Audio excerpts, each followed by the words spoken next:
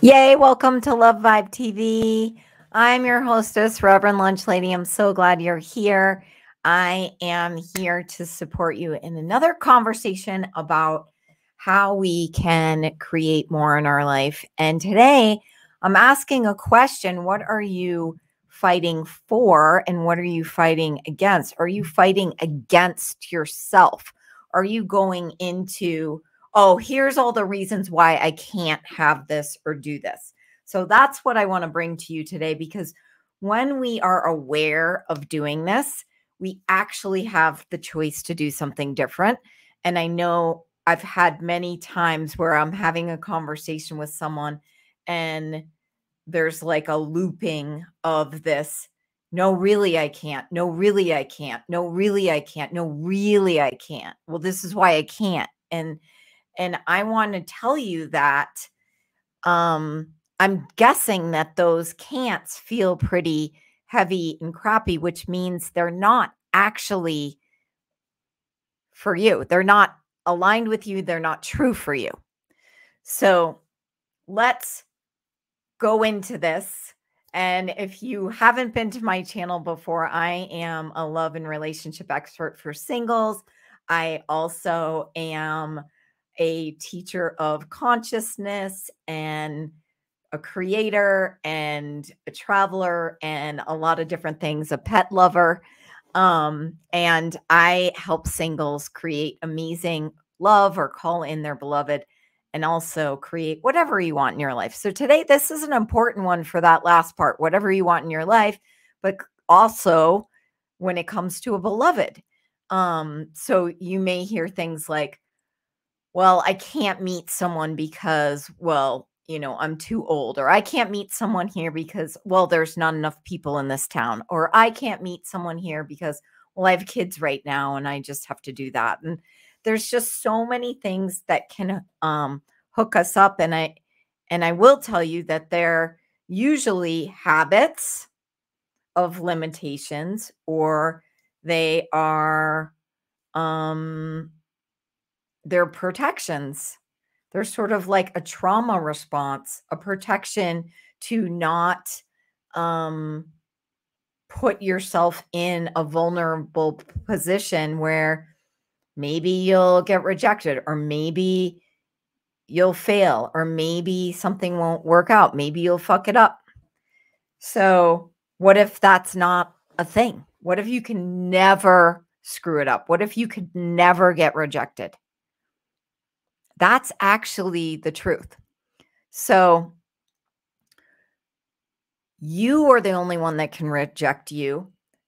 Every time you have something that, doesn't work out, realize that's just an interesting point of view. And I know that's it's kind of hard for some people to believe, oh, but Macy, I lost $1 million in this business deal. Or Macy, yeah, I mean, I dated another narcissist, or whatever the thing is. It is an interesting point of view that you are in a problem. So the question that or maybe it's not a question. Yes, it is a question I wanted to pose is, are you fighting against yourself? So let's look at what it is you're desiring. Someone came to me today and wanted to work in my business, and part of the job was networking and connecting and really just being themselves. And that came into that, like, brought up all these stories for this person. Like, well, you could do that, but I can't do that. Other people can do it, but I can't do that. And just not really any room to look at, okay, well, is that true? Is that 100% true? What are you actually arguing for? In that case, this person was arguing for that smallness, the limitation, the like, I'm not good enough part. And what if that doesn't have to be the case? Because I know, because I've been there a lot, and I've been one of those people who was like, no, really, this is my experience. I never have luck with this. It never works for me. This never happens for me. And look at those words, never, never, never. And when you're affirming that, then that's really basically you against you. So it's you against what it is you're wanting. If you're kind of leaning into something, or you have a desire for love, desire to meet someone, and you're constantly going into all of the ways you can't have it as a habit, and then churning in that story, that's the energy you're in. It's like that's the reality you get to stay in. And people will say even that. Well, like this is where it's supposed to be like the convincing moment where it's like, well, you know what? My reality is I don't have enough money. My reality is I don't attract any good ones. And like putting that on there. Well, your reality is your reality based on your assumptions, based on your self-concept, based on who you've decided you are and aren't. That your reality is that. That is a choice. And I know you may have mountains of evidence of why that choice seems like a fact, but I promise you that there are no facts like that. The truth of who you are is that you're a creator. You are the source of your reality. So you can say, oh, the reality is, but you're the source of your reality. You're the one who created that. So what else can you choose? And this is when it really does help to kind of be in the future you desire. Like being in the future you desire would sound different. It would sound like, wow, okay, I do attract great men in my life. I do attract amazing business partners. Money loves to come to me. And these are affirmations. And I hear some of you out there going, well, if you don't believe the affirmation, it's not going to work. Well, actually, over time, it does work. I mean, it really is. There is a tipping point. There's a tipping point where if you're in it enough and you make it a no tolerance zone for going into the I can't,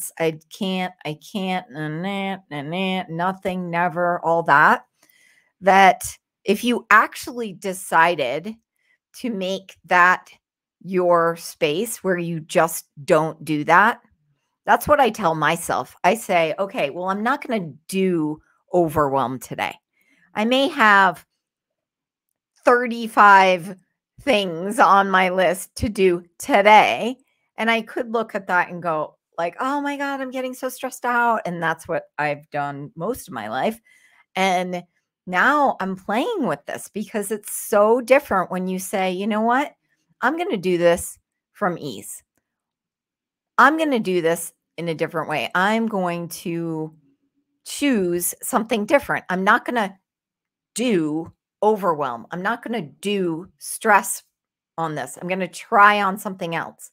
And for me, when I name it like that and I say, oh, wow, I'm doing confusion, I'm doing overwhelm, I'm doing fear, I'm doing recreational fear, I'm doing recreational stress, I'm doing recreational worry. I like adding recreational because it is a kind of amusing sometimes when we start realizing how we just kind of default to a stress mode or like, oh, well, it's going to be so crowded there. And I'm like, you don't even know that. Like, what else could you create for yourself energetically that would actually change it? So for some people, that's going to be a big woo woo stretch. It's going to be like woo woo woo woo woo woo.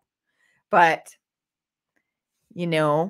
we're planting the seed. So my intention with all of these videos is that you come back, you listen to it again, you get something else. You come back, you listen to it again, you get something else. And it's just constantly nurturing you and expanding your consciousness, your awareness, your presence with yourself, your, knowing how you typically function and looking at how the future you would function and be that.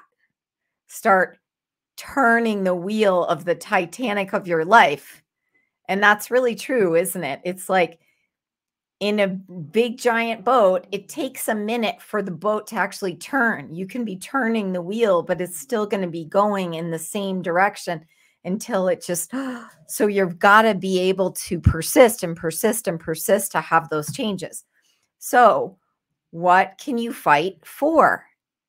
I don't even like the word fight, but in this case, I kind of do, because if you say, what can you fight for, then it kind of implies that, yeah, there's going to be a little grit here. I'm going to have to probably, go against the default systems in my mind of the inner critics of the, I can't, this never.